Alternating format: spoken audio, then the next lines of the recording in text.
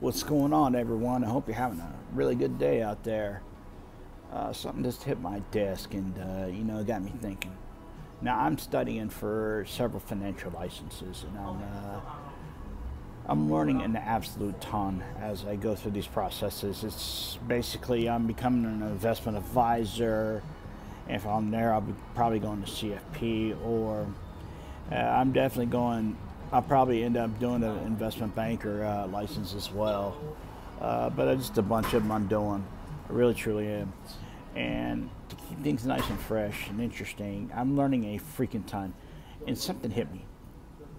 If you pay attention to the news, especially the finance sector, this cryptocurrency trash out there that's disrupting the market, is it a security or not?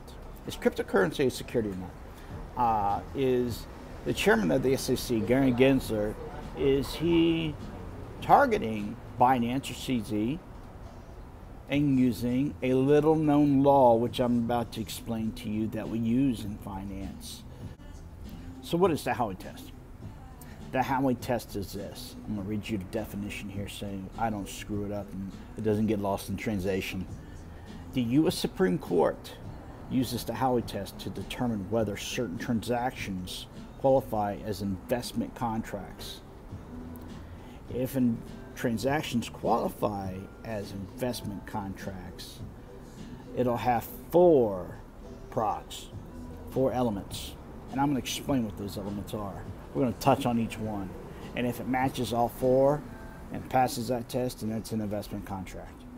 So Gary Gensler do you think he's targeting Binance, that exchange? Because look, the crypto market in particular is full of con men, charlatans, and just bad actors, if you ask me. I think they have no business touching your money or my money. Facts. I don't think they have any business. I'm putting in such hard work over many months getting my financial licenses as a money manager, wealth manager, whatever you want to call it, asset allocator. And have these crypto guys come in here. Have a good guy named who's a rock star and really a voice of reason within the crypto market is Anthony Scarramucci. What does this massive lawsuit potentially mean for crypto at large, or Binance? Joining us now is Anthony Scarramucci, the founder of Skybridge Capital, also had a front row seat to the collapse of Sam Bankman-Fried's FTX. Anthony, appreciate it. What do you make of this SEC action? Is it justified or unjustified? Well, listen, I'm not close enough to be able to declare whether it's justified or unjustified. I think there are three levels of analysis here, though.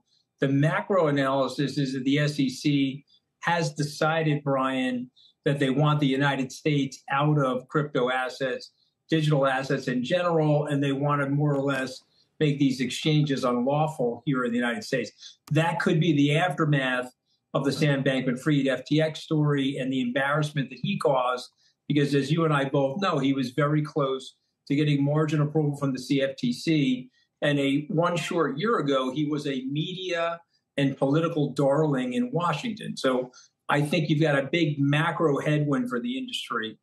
Number two, as it relates to what's going on with CZ and Binance, you'll notice in that complaint that nobody lost money. They have not made that allegation, which is why this is currently a civil complaint.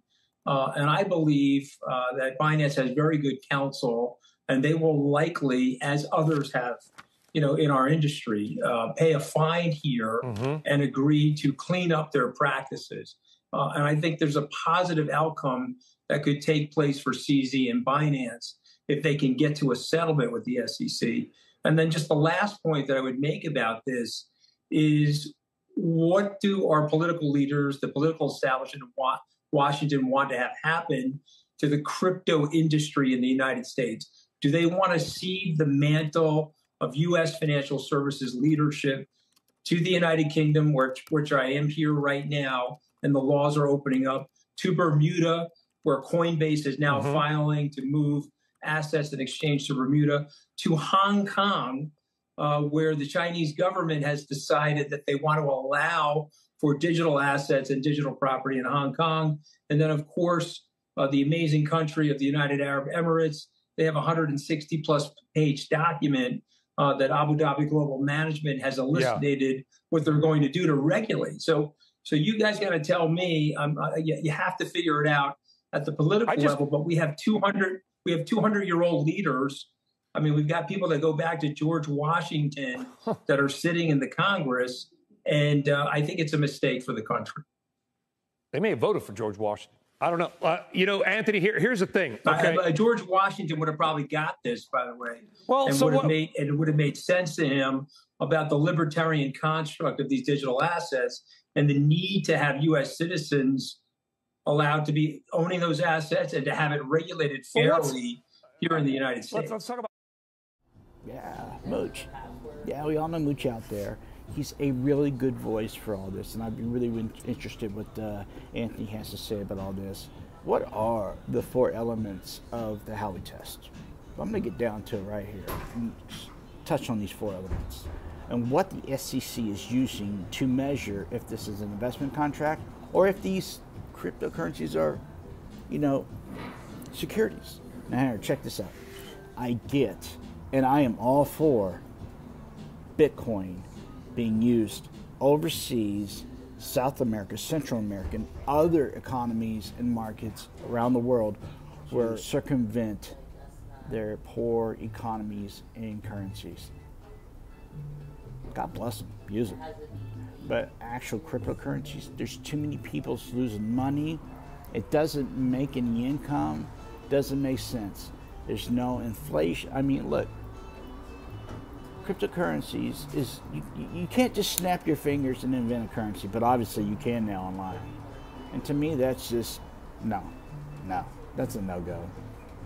I think it needs to be regulated. I think there needs to be some fairness and safety there. That's what a little bit of government brings up, but I'm all for people overseas using the currency as a currency. Here are the 4 elements of the Howey test.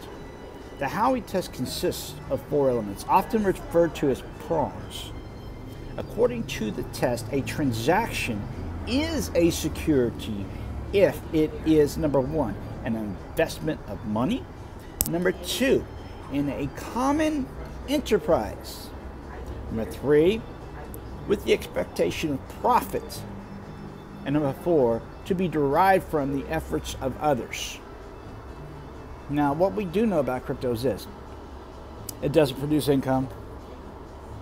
You only get paid more if the sucker behind you pays more for the product or currency. It does not have any compound to it. It doesn't grow.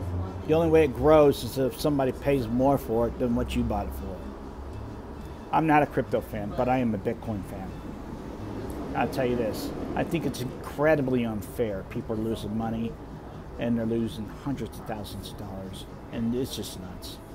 Yeah, there is the market of Bitcoin where it is rising. That's pretty cool. But there's too many what ifs. I'd be happy to hear what you guys have to say out there. And Howey test is how the SEC is using enforceable action against Binance and these exchanges out there to determine if they broke federal law, measuring if crypto is a security. That's all it comes down to. I'm happy to hear what you guys got to say about it. Thanks for watching. That's all I got as I continue on to get my financial licenses and just become a rock star in the space, because watch. You just watch. It's going to happen. It's already starting. My little Twitter account is growing. It's really growing. And it's because of the stuff I'm putting out there, because it's hard facts, it's law, and it has everything to do with money management, bonds, stocks, but more importantly, investment funds, and how financiers, or guys like me, make money work for all of us. It's really interesting. So go check that out. My website, jamesonsharp.com. That's all I got. Until next time, we'll see you there. Like I always say, good night and good luck. Take care. We'll see you.